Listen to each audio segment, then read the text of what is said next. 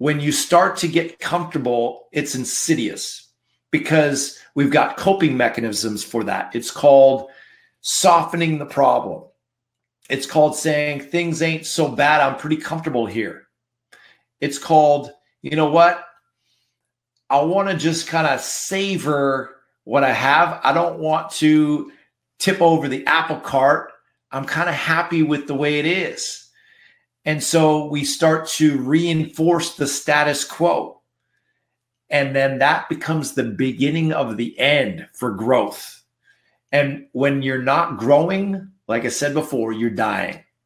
If you think about it as a body of water, if a body of water is not flowing, it's stagnating. What does stagnation breed? Rot. Stagnation breeds rot. As human beings, we're not physical beings. We're not physical beings having a spiritual experience. We're spiritual beings having a physical experience. We're designed to be expansive, to continually discover and explore and expand our horizons, expand our mind, our hearts, our spirits. We're designed to grow. We're designed to become a better version of ourselves every day.